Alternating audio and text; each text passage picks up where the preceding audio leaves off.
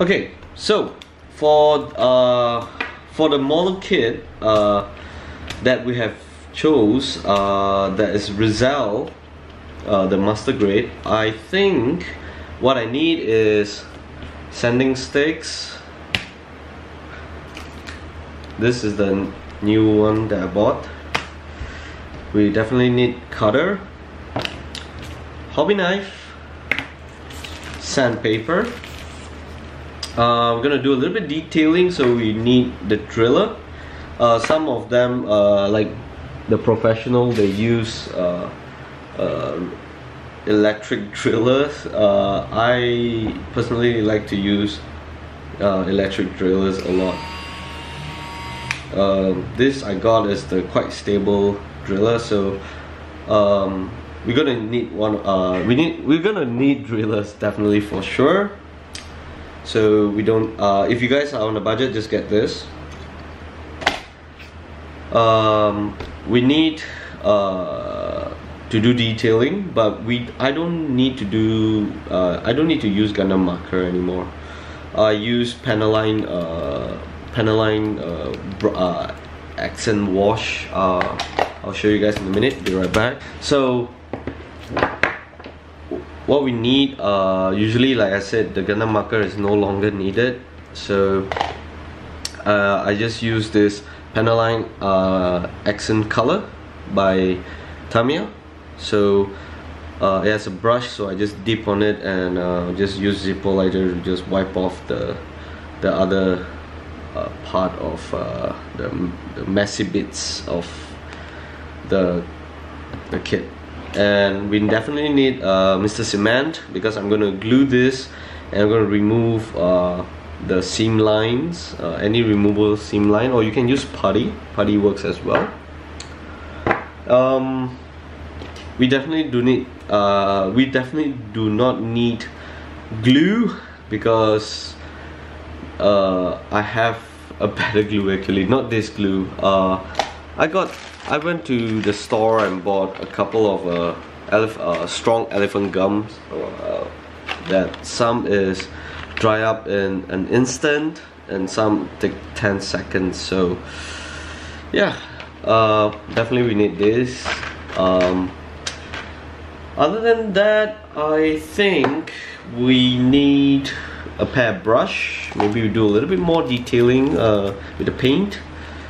So for this kit, this is what we need, and a set of airbrush, a set of colors, the paint.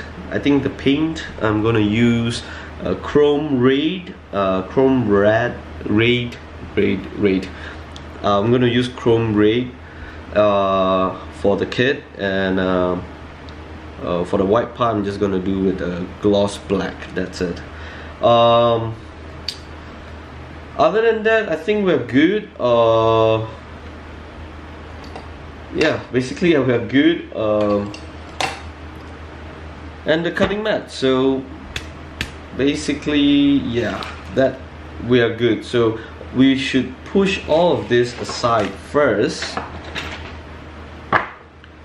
All of this, let's just put it aside and do what we need to do.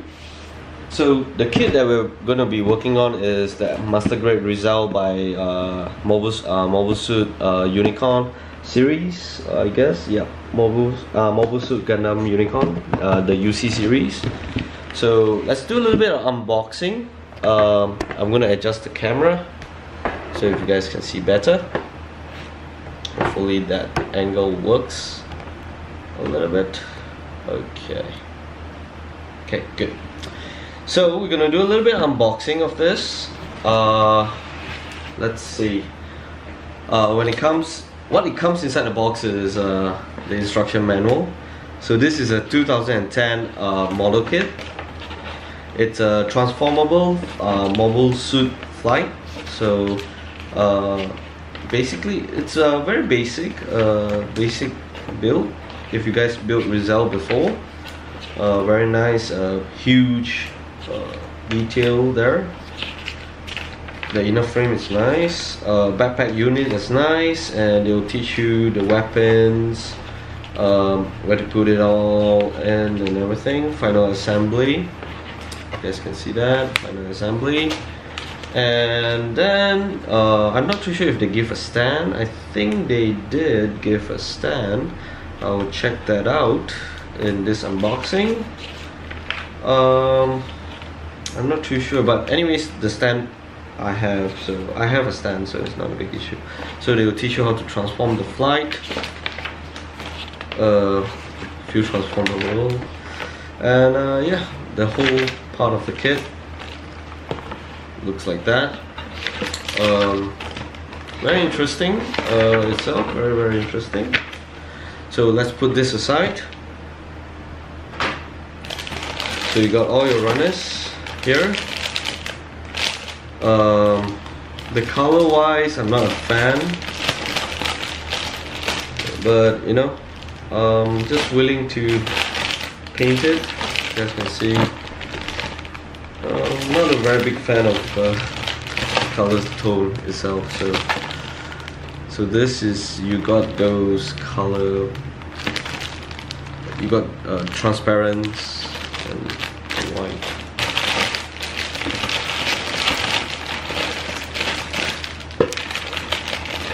Got this.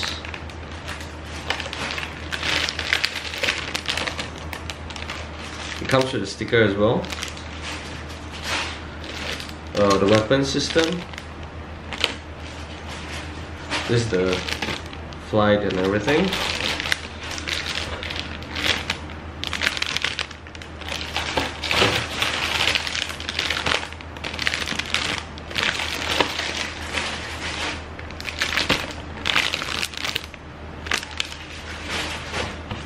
The first thing you want to do is take out the instruction manual and see your runner parts. And I always say this to all Gundam fans,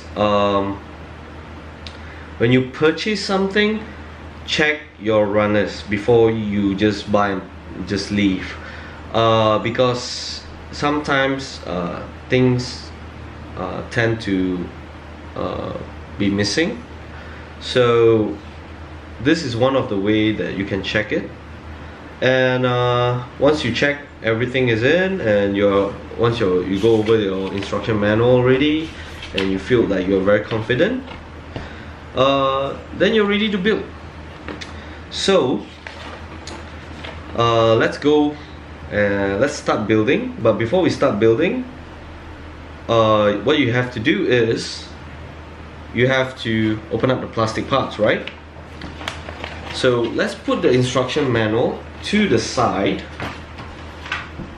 there, as where I'm putting the instruction manual yet, and start arranging your runners from A to Z. So you always have to check your runners, start arranging from A to Z. Let's go.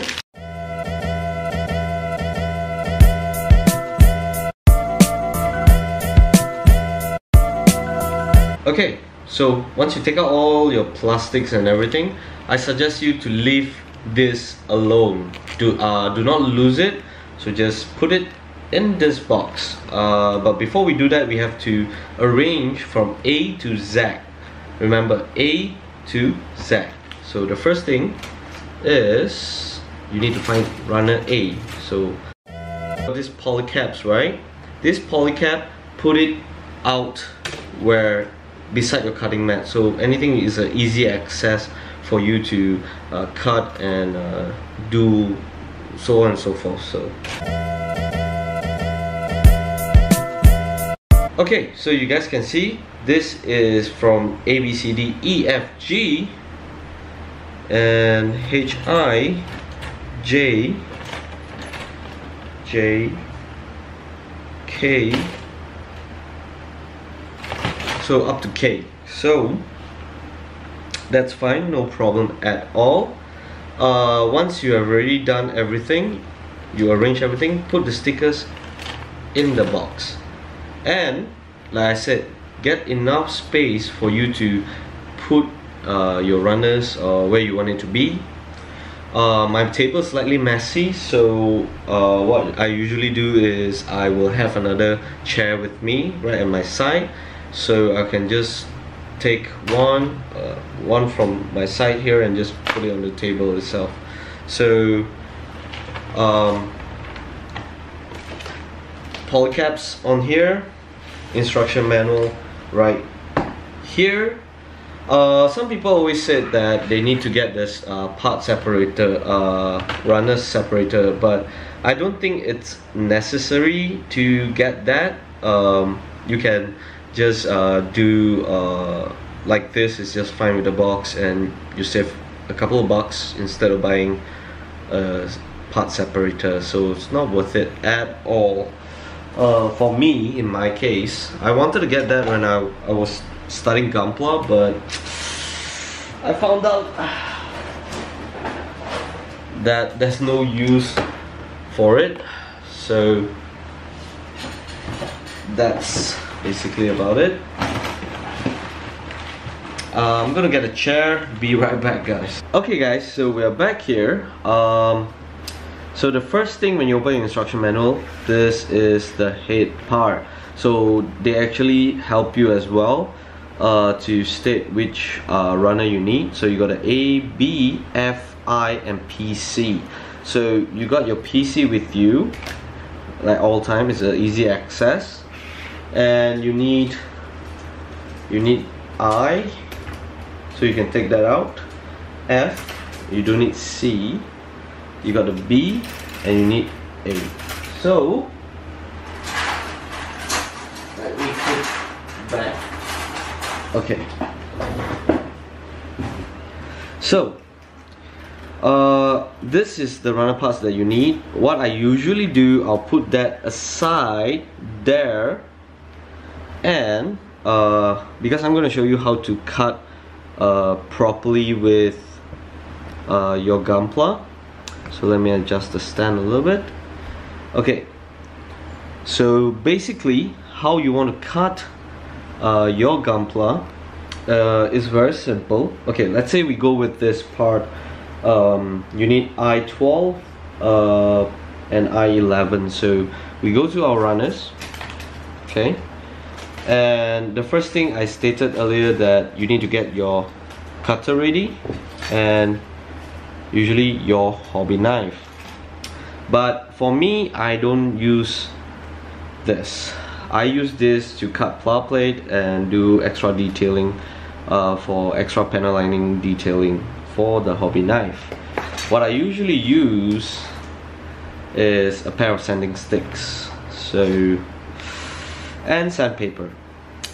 So let's say we go to, as we stated earlier, you're on your cutting mat, everything is on your cutting mat, nothing leaves your cutting mat. Okay, so you need the part 11, 11 and 12, I-11, I-12. Don't know, you can zoom that. Okay, never mind, we're just gonna cut it anyways. Okay, so you need to cut 12 and 11. So the first thing you need to do is, let me see if I can change the angle of the camera so you can see better. You can see your part of your runners like this. Okay, don't cut it on the top, because when you cut it on the top, you rarely have the measurement. You sometimes can go very deep in, sometimes you can make mistakes when you cut. So usually what I do is I will cut from a part of this, I mean a far distance, far from the gap. You need to have a gap. So you can see is there's a nub there, right? One huge nub here. Doesn't matter, because we're going to use that sanding stick to sand this down. So you do it the same as the other part. Just cut that underneath, as long as you can see, and you see it's clean, there's no issues. And we're gonna do for all of this, all of the parts that we need, and I'll get right back to you guys. Okay guys, so we're back after cutting this what do you call that, this two part of the head. Let's see if we can zoom that, focus in. Oh, much better. Okay, so you guys can see that knob here. So what I do is I don't stress it too much, and I still leave a gap, but when I cut it,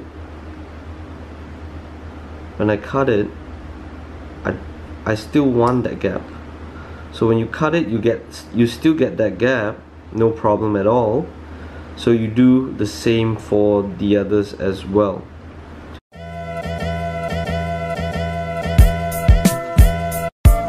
So I will usually, what I'll do is I'll go with the rough one. You guys can see this is aged for quite some time with me.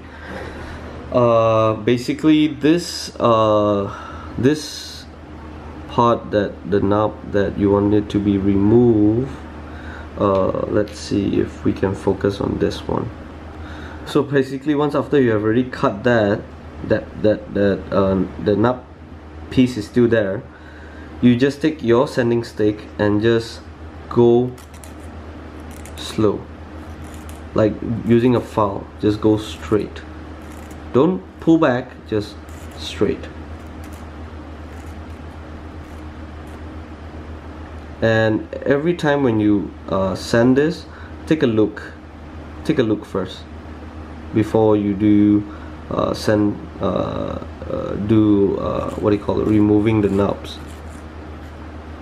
It's harder to do on camera, guys, I'm sorry, but I'm trying my best not to screw things up. See, the knob will still go down, so if it's complete, it will look something like this. You see, it's sanded down and it's very rough, and you have to be very precise with this, or else you will live with a mistake like uneven. You can see very uneven parts of the shape itself. So after you have run down with the rough one, go with the medium one, but just the same, just lightly. Okay, so once you're done with the medium one, you have something like this. So you guys can see it's sanded down, there's no more knobs there, it looks smooth and good. So after you're done with this, the medium one, you have to go with the fine. Usually like this kind of fine, the sanding block. So what you have to do is just go in circles, no rush, take your own sweet time. Perfection it's all about patience. And go with the white part. Wipe off all the sand, what do you call the plastic parts, the rough edges, and then you can do the polish, the finish polish. And usually I like to get this part is like a sponge that it's just wipe off and shines your part that you the part that you remove the knob. So okay, let's see if we can zoom this in. Look how good is that. It's smoothened out, no knobs, it's just polish out, and you're ready to go with the next phrase. This is my style, like I said. Different people, different style. This is one of the good way that I use. I like it's smooth right now. It's very nice and it's very shiny. There's no knob there. I hope you guys can see that there's no knob at all. So this is one of the good ways that I love to use. So go figures. The next part I will do, basically I will start building this kit, but the next part what I'll do is probably I'll do a little bit detailing in work, and the paint will come on maybe in part 2, maybe in part 3 or part 4, after I've done building this kit. So in the process of building this kit, just follow the way how I cut it and how I remove knobs using the sanding stick, or you can use sandpaper. Sandpaper is it works as well with this what do you call that, the strong, medium, and super fine. So I hope you guys enjoyed today's tutorial. Number one, basic things that you need before you start building Gunpla.